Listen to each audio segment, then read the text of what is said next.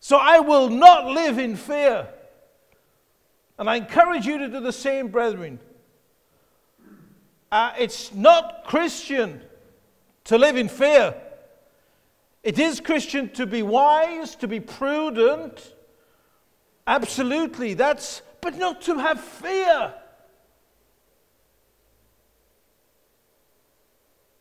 It's Christian to be bold and strong.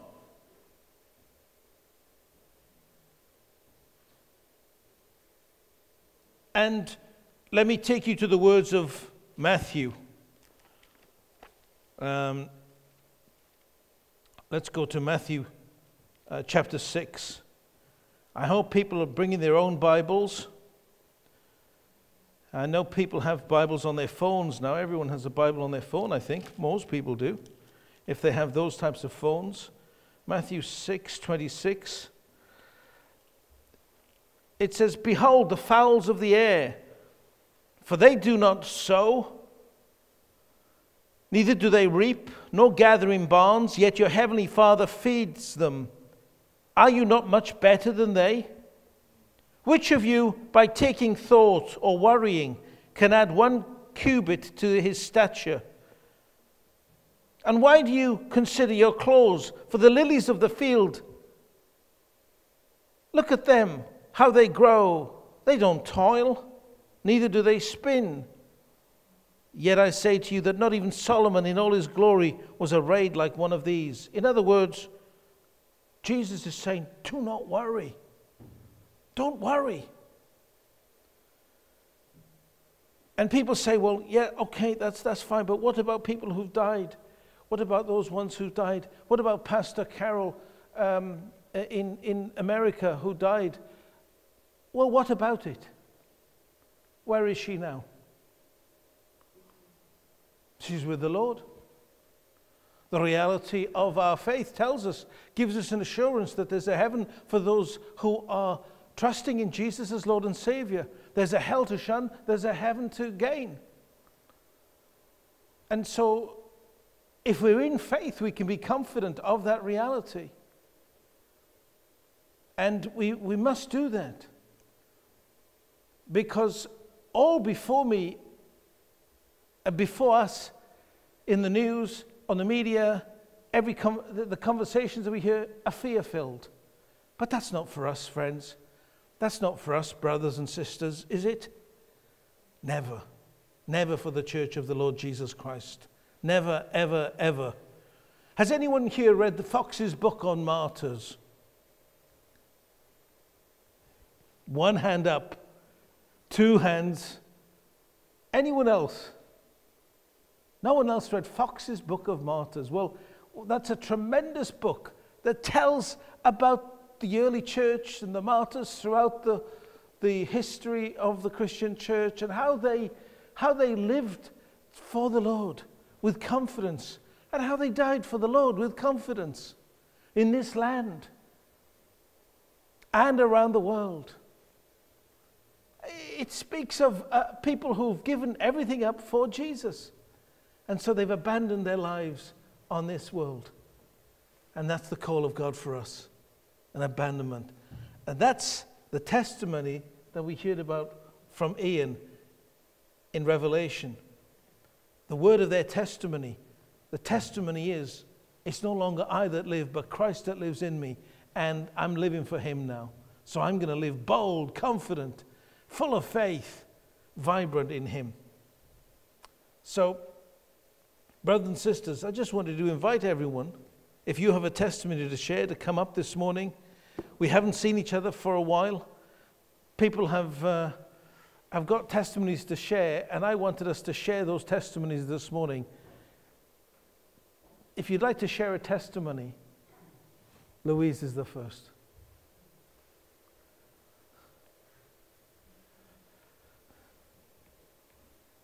We saw this lovely testimony that Louise recorded. Did anyone see it on Facebook? I thanked her on the way in today because it was a beautiful testimony. Yeah, I did share it on the WhatsApp group. Oh, WhatsApp, yeah. Those who haven't heard it on WhatsApp, it goes back to the beginning of this year.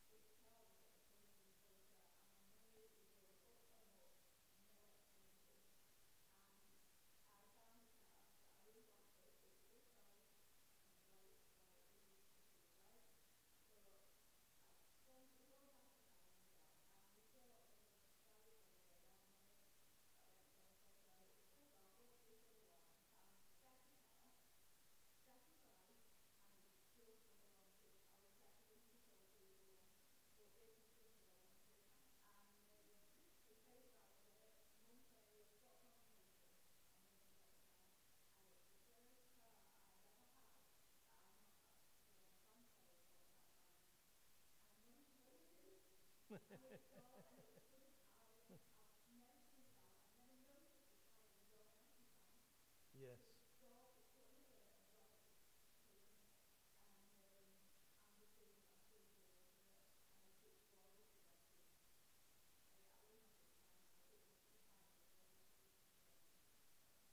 Amen. Amen. Thank you so much, Louise. I'm just to say a few words based on the testimony, if I could, as way of no set sermon as such today. Just a few comments on testimonies. It was what I felt I would do. Just to say this. That touches on hearing the voice of the Lord, because you'd found a car, you were going to the garage, but then you got an idea to go something else. Well, guess where those ideas come from? That's the Lord putting ideas. So hearing from the Lord, this is the key. And distinguishing what's the Lord's voice is very important. So every one of us in here who's a Christian is hearing from the Lord. Because Jesus says, my sheep hear my voice. He doesn't say my sheep might hear my voice, or my sheep possibly might on a good day with the wind hear my voice. He says my sheep hear my voice. Jesus says that. How many of us believe Jesus? We hear his voice because the scriptures teach that we hear his voice. The question is, can we distinguish his voice?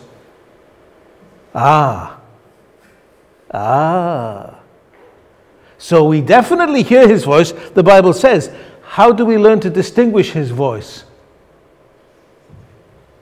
Through his word, through spending time with him. We learn to distinguish his voice from the other voices, because we are all hearing his voice. So this touches on that aspect, to hear his voice. It's like this, isn't it? You've heard this so often, but it's such a good illustration. I'll touch on it again. In this room right now, there's Christmas music playing. In this room right now is jazz music playing. There's classical music playing in this room right now, and there's rock music playing, and all manner of other types of music playing in this room right now. But you won't hear them unless your receiver is tuned in to those radio stations.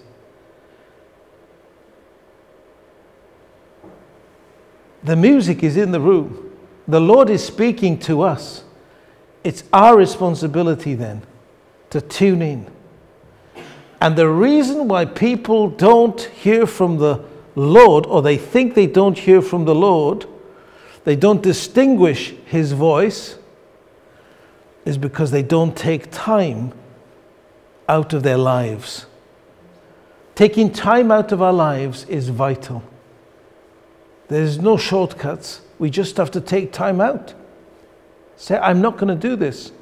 I'm taking time out. If the phone rings, I'm not interested. I don't care who it is. I'm not interested. I'm taking time out to hear from the Lord. A Christian who doesn't take time out to hear from the Lord is in a very unhealthy position, my friends. Because how else can we hear from the Lord? There's all manner of voices going on. The news is pouring into us. Our friends. And just because they may attend church, it doesn't mean to say they're speaking the right things. We need to hear from him directly, each one of us, for our own lives. Are you with me this morning? Yes. Oh, good. Thanks, all four of you. I know it's a little cold. I know it looks grey outside. But let me ask the question again. We need to hear from the Lord individually for our own lives. Are you with me this morning? Yes. Oh, thank you. And take it home this afternoon and think about it. And the testimonies. And this season, you know, we've been talking about hearing from the Lord all throughout this season, haven't we? Micah's going to be sharing on Wednesday about hearing from the Lord. I'm looking forward to it. But as I've been reflecting on this year, I'm amazed at how often this has come up. This has been the theme of the year, hearing from the Lord. I mean, it was in January, almost 12 months ago, that we had that meeting in our house. And we had the meeting and we said, what are we going to do? What's happening? I said, listen, what I know for sure is that God is going to change this church this year. I know that for sure. Things have to change this year. I just know that. And the day that we chose was March the 22nd. And on March the 22nd, something happened for the first time in British history. It had never happened before, that the churches were closed down. That's the first time it happened in Christian history. In the history of this nation, it hadn't happened before. But we said this in January. We said, March the 22nd will be the day that the church changes its emphasis into more of a body ministry, where everyone takes up their role and their call in God and moves in that area. I mean, that is spectacular. I'm just thrilled how gracious God is to us as a fellowship.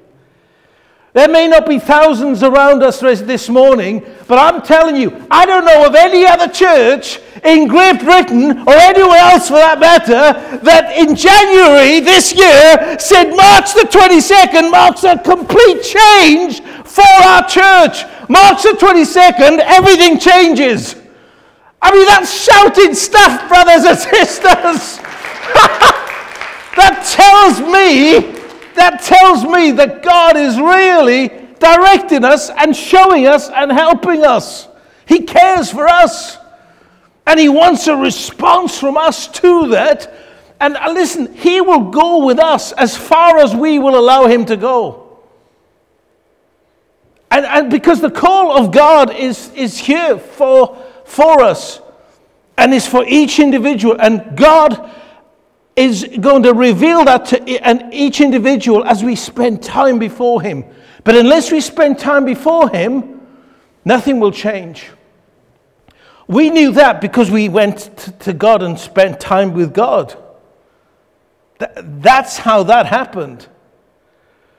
We live in a different house now because we spent time with the Lord and he directed us. I mean, that's how that happened. And he's full of surprises. And what's he saying to you this week? What's he said to you?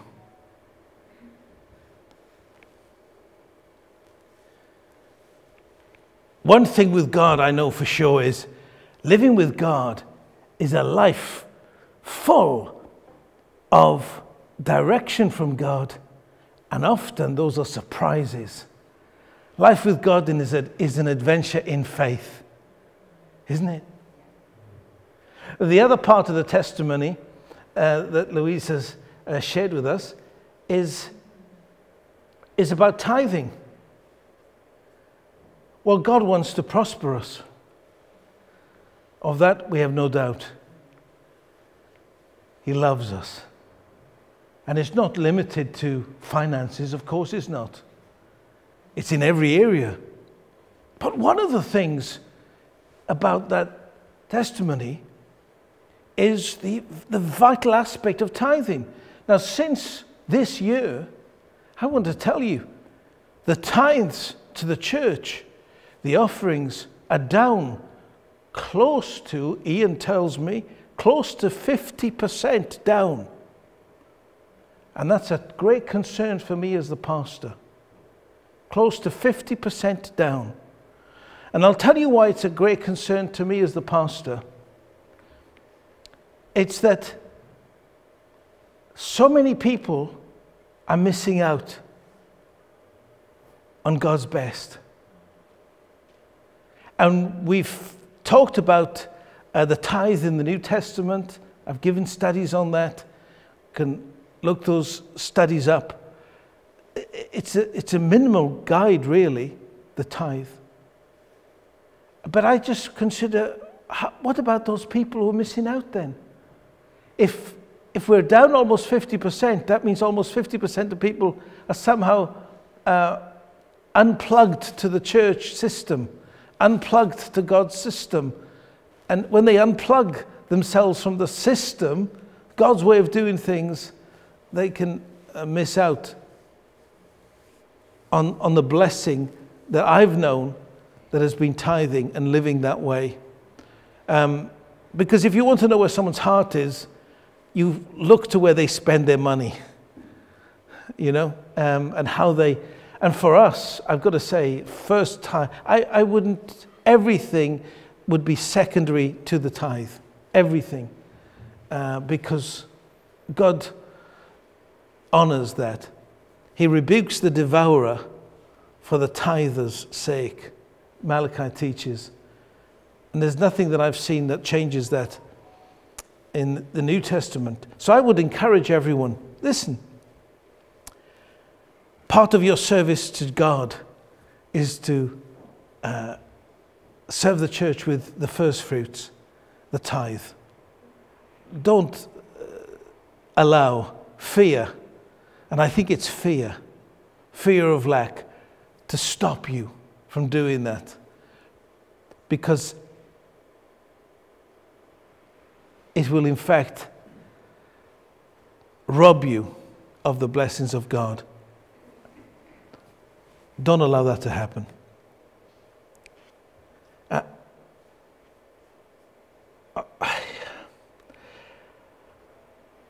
When we have communion, which we're going to have shortly, the tithes will be taken at the same time, so people can have communion. And there's a tithing box here, and it is a box, not the plates. So after you receive communion, you have an opportunity to give the tithe there. Is there anyone else who would like to share a testimony? Macy.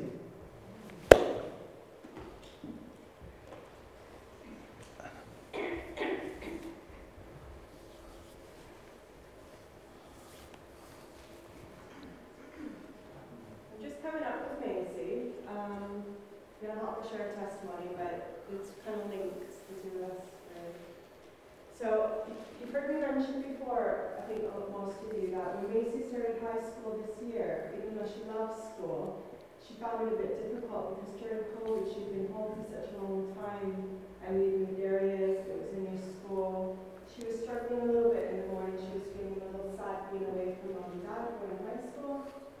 So I felt I should write scriptures and put them in her lunchbox so that when she opened them and read them, it would encourage her in the middle of the day, because that's when she felt a bit sad.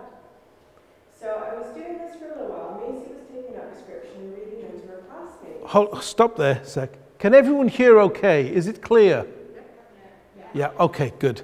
Thanks. So Macy was reading these scriptures to her classmates, and they were listening, and some days they were even asking her, they were being quiet, but waiting for her to read these scriptures.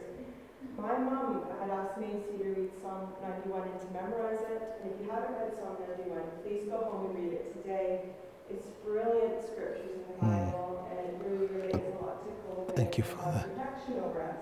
Yes. So I was writing bits of Psalm 91 each day for Macy to learn, and the one I set one day was about God protecting us from the fiery darts of the enemy. And that day Macy read the scripture to the children, but then she took time to explain it, and she felt they could understand and they were really receiving what the scripture had to say. Now then, Macy had a girl, and a couple of girls in her class, but one girl specifically that was talking to you, wasn't she? Do you want to share about what she had said? My friend had been telling me that she'd had these not very nice thoughts from the enemy, and I explained to her that... And she thought they were from God, didn't she? Yeah, she thought they were from God. But you explained they're not from God, they're from the enemy. Yeah, and I said about... I reminded her of the scripture about the fiery darts, and I think it was the same day or the next day she had told me that when her dream was about Jesus coming, and the previous day or the same day I had told her about the angel that I saw, and it could have been Jesus, and she said in the dream Jesus looked exactly how I explained it.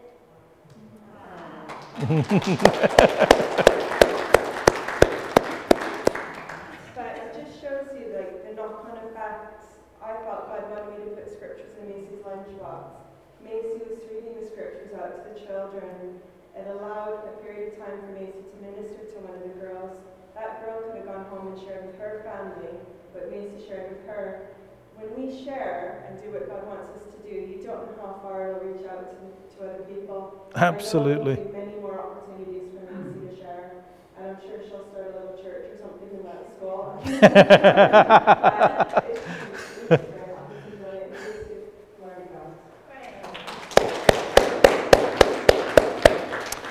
I want to say, I tell the children this, and this applies to all the children, okay?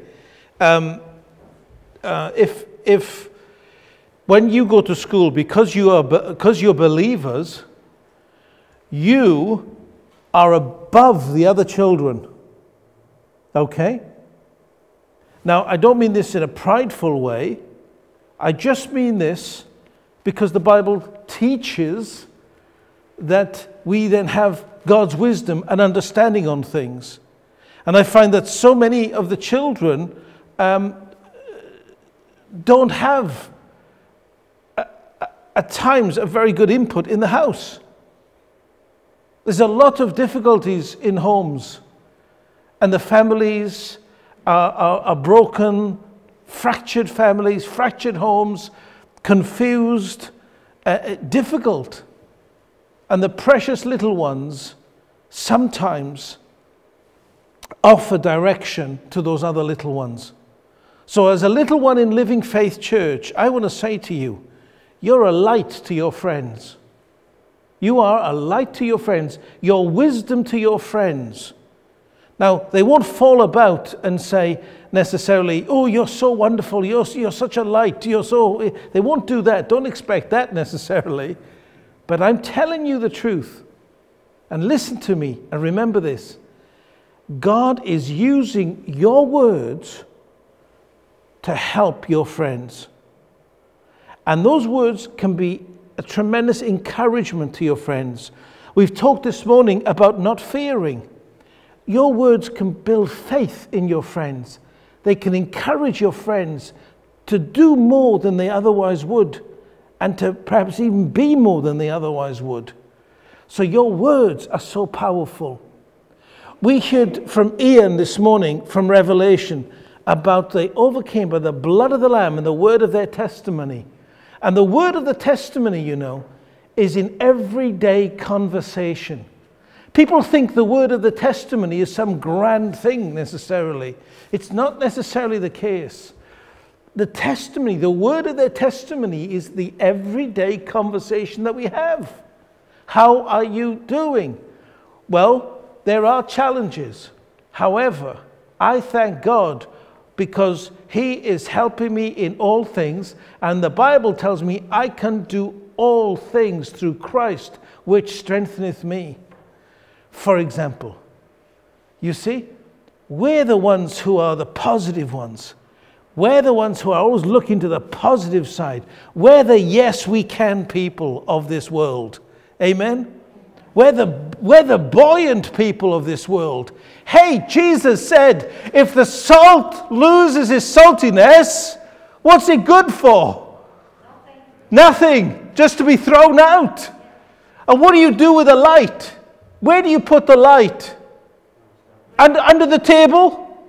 Behind the corner? Where do you put the light? Where it can be seen. That's why when we were in San Francisco, I said, let's get in the limousine and go there. And we turn up to that district in the limousine. Get out of the limousine in the district. And all the poor people, they're living on the streets there. They need what I've got. What good is it if I'm trying to be like them, dressed all like rags and everything else, and trying to communicate to them? I'm not doing that. I'm getting out of the limousine. And I tell you what, they want to talk to us. They wanted to talk to us. We had a great impact there. We're still having an impact there through the church that we established there. There's a tremendous impact in that place. It's a remarkable thing that happened. But how does it happen? Because we took it by faith. We took that stuff by faith. I like the testimony, you know. There's a lovely man in America. He wrote a book. It's a great book. The title is interesting. Dr. Leroy Thompson, Money Cometh. And he wrote this book.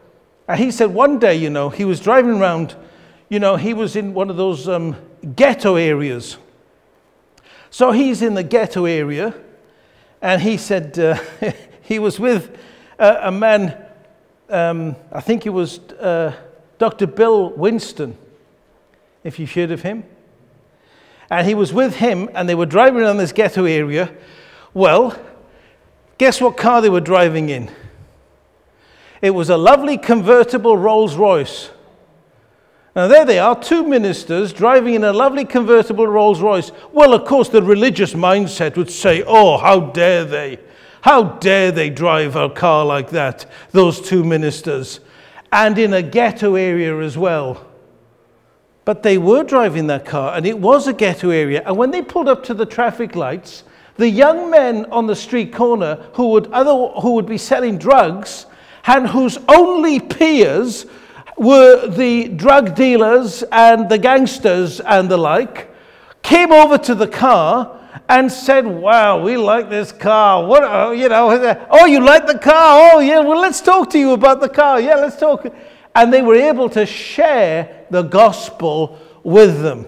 Not religion. They didn't share religion. They shared the gospel of the kingdom of God with them and impacted those lives in a tremendous way. Those young people didn't have anyone else that they could look up to.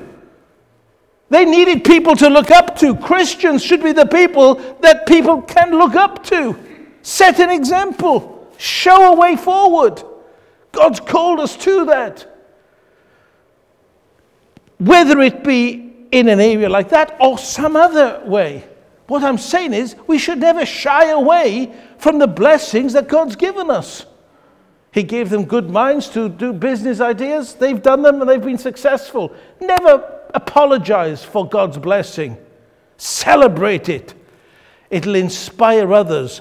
If it puts some other people off, well, then they've got some real issues. And you don't, need to worry about people like that. Amen? Amen? Brothers and sisters, we have this opportunity to come to this table now, the Lord's table, and I invite Pastor Dennis to come up and lead us as we do so. Oh, my apologies. Sorry, everyone, I apologize. Gwenda has a testimony. I didn't see.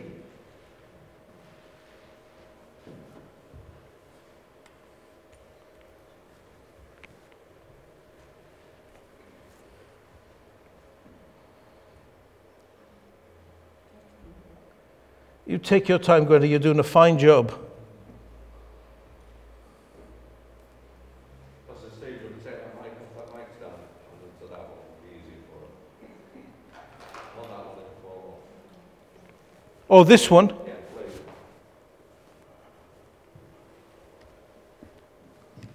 Take it off.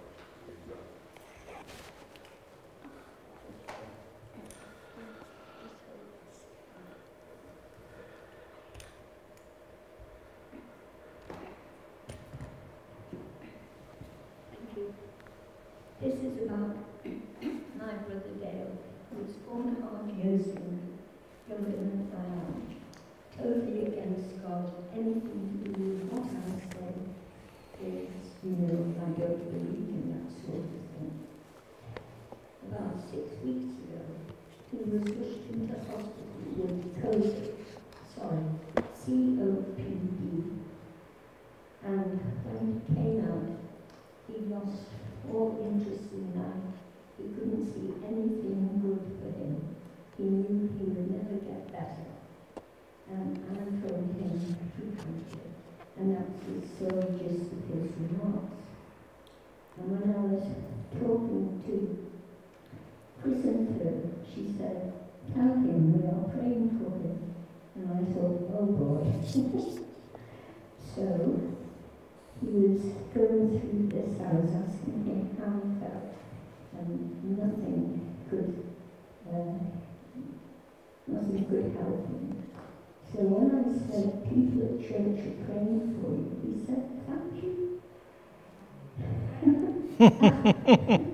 After all these years of praying for him, he suddenly said, thank you. Well, I take that as a good sign. And thank you all for praying for him. And then Chris said, tell him again that we're still praying for him. And he was thinking back to his wife Shirley, who died in the hospital. And he knew I was praying for her. And then his son-in-law died in September. And he knew I and others were praying for him. And then this week, when I phoned, his voice sounded better because with COPD, he can't read properly and he can't drive the car his own just got. So his voice was much stronger. And then when we finished the conversation, I said, right, I'm going back to my cup of tea. Oh, are you having a cup of tea? Well, thank you for ringing. Hallelujah. It's always been so unpleasant. So thank you very much, everyone, for praying for me. So good news. Yes. Amen. Yes, and if you've only just heard that, it may not appear as dramatic as it does to me, because I've heard about Gwenda's brother for some time, and even this last year, there's been a few things that we've spoken about regarding him. So for me, the dramatic testimony that I've just heard, it really is dramatic. So thank you, Gwenda, for that. Yes, I appreciate that very much. Pastor Dennis.